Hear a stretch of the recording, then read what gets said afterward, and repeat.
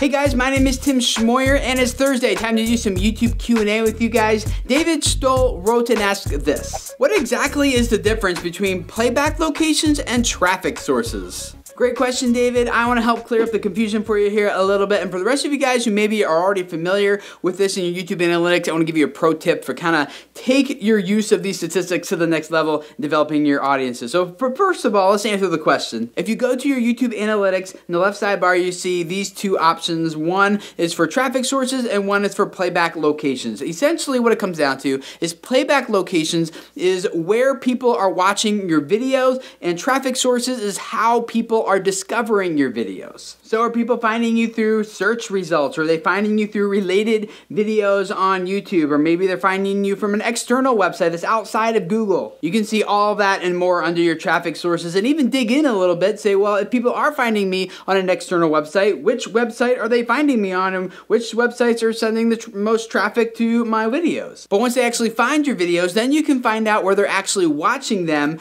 by looking at playback locations. And this is the location where the actual video playback occurs. So that is probably most commonly the YouTube watch page, which is the videos page right on YouTube with all the related videos, the ads, the comments below. You know, that's the watch page. But it could also be like an embedded view. Maybe someone watched it embedded into Facebook or into another website or on Twitter. Or maybe there's an external app that people are using to watch your videos also. There's a lot of different playback locations that could exist. So the two together can help you discover how people are finding your videos and then where they are watching them. One great use of this might be to discover what website has embedded your video and is sending you like a lot of traffic, and then you can reach out to that website and say, hey, thank you so much for sharing my video, really appreciate it. And maybe you can start like a long-term relationship with them. They're like, yeah, thank you so much for reaching out, we love your stuff. And then you can maybe send them other future videos that they will embed for you and share for you. It's way easier to build relationships with websites and people who are already sharing your videos as opposed to kind of going cold turkey and be like, hey, you don't know who I am, but here's my videos, and maybe you'd want to share them. I have a tip I want to share with you guys about how you can use this data on some very practical levels. But first of all, I want to thank this month's sponsor here at Video Creators, famebit.com. Guys, if you want to make more money on your YouTube channel by doing brand deals, by finding companies who will pay you to talk about their products and services inside your videos, Famebit is definitely the place to go. You can just browse through their entire marketplace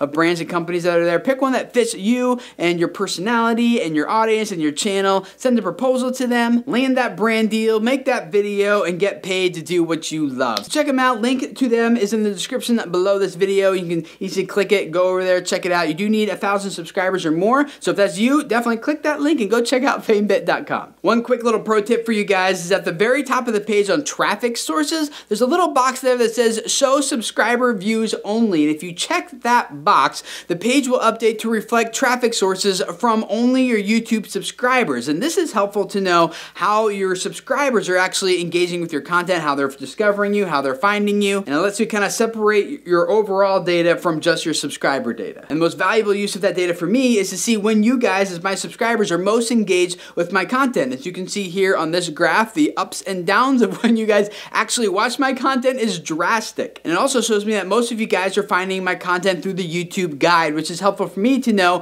where to invest most of my energy and efforts into promoting my videos. And since it's the guide, you guys are finding it just fine on your own, but you should because you're YouTubers, right? You know how all that works. So hopefully that clears that up for you a little bit, David. I would love to hear from the rest of you guys in the comments below. How do you use your playback locations and your traffic sources analytics to help you craft better content and know, maybe better when to publish or whatever? How do you use that data? Definitely would love to hear from you guys in the comments below. Share with you some of my ideas, and I'd love to hear some of yours. If this is your first time here, guys, I would love to have you subscribe. Every Thursday we do some YouTube Q&A just like this to help you guys out, the audiences that you're growing and the YouTube channels that you're developing. Also on Tuesday we do some YouTube news where we look at all the updates and changes happening to this platform, talk about what it means for us as creators, and then every Wednesday give you guys some YouTube tips, ideas, suggestions, advice, things like that. Guys, I do all this because I really believe that a lot of you guys have messages that need to spread, that the world needs to hear, and I'm gonna do everything I can to help you guys grow your channels and your YouTube audiences so that the people who need to hear you and find you can simply hear you and find you,